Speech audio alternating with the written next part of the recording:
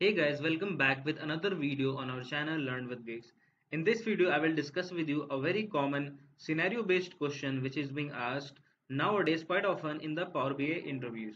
So you should definitely know how to answer it correctly. Okay. Now let me tell you that scenario. And also, before that, if you are new to this channel, please subscribe it and hit the bell icon to stay updated with all the coming videos, which will be quite helpful for all of you. Okay. Now let's see what was the scenario. Okay, so to understand the scenario, let me take you to a folder.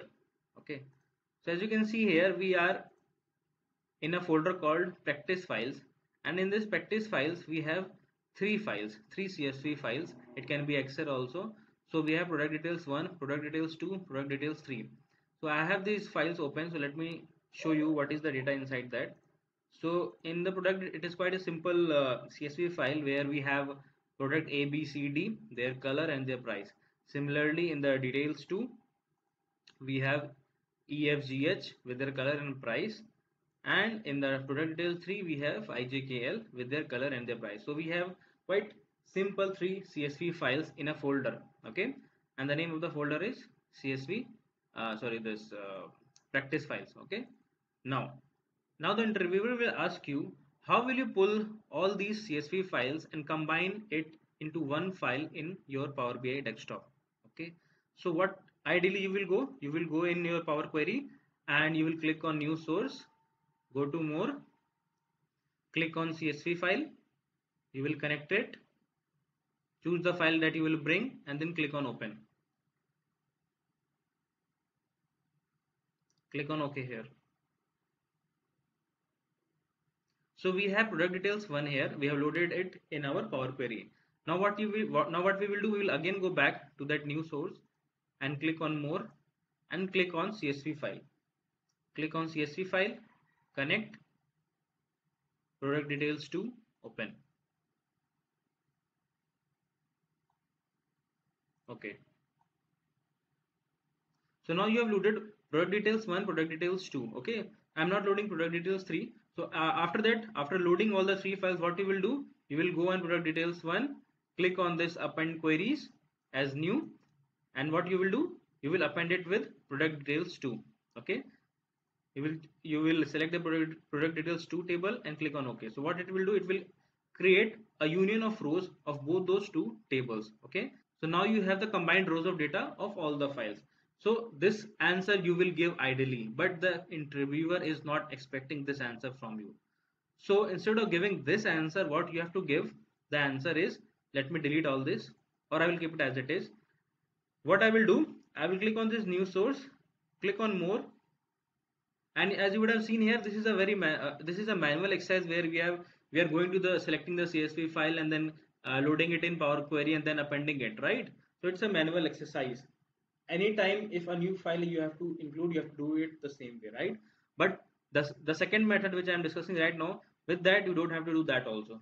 So now you have to click on this folder option, okay, and click on this connect. After this, you have to browse the location. My location was in this PC and in documents. This was the folder in which those CSV files were present. Click on this practice files and click on OK. Now click on OK.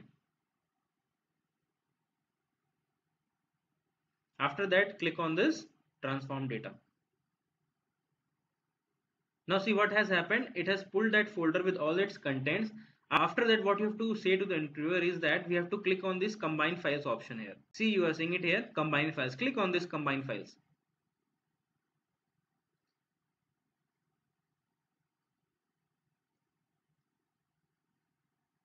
So as soon as you have clicked on that combine files, you click on OK.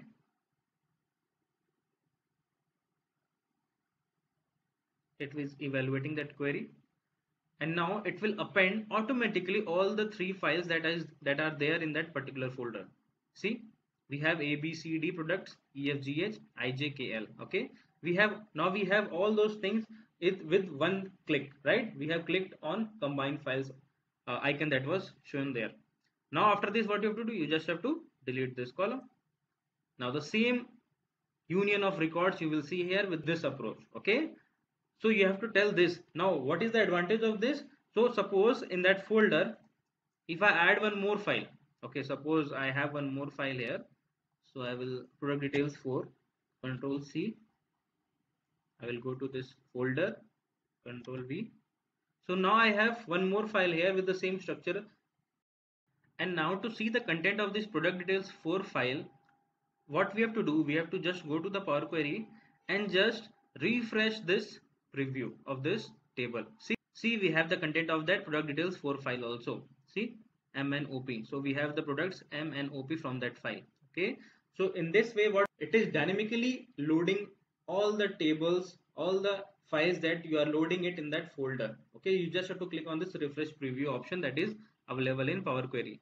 But with the first approach, we have that disadvantage that we have to go individually, manually bring it to Power Query and then append it, and then we get the final data. But over here, we just have to include the file in the folder there, okay, and just click on the refresh preview option here, and then you will get your final output data. Okay, so in this way you have to answer it to the interviewer. So this is the answer that he is expecting from you, not the first approach. The second approach you have to say. Okay. Okay, so this is what I wanted to share with you all. I hope you like the explanation and like the video. So please share it with all your friends and colleagues, whoever are in need of this. Okay, and stay tuned for the upcoming videos. Thank you.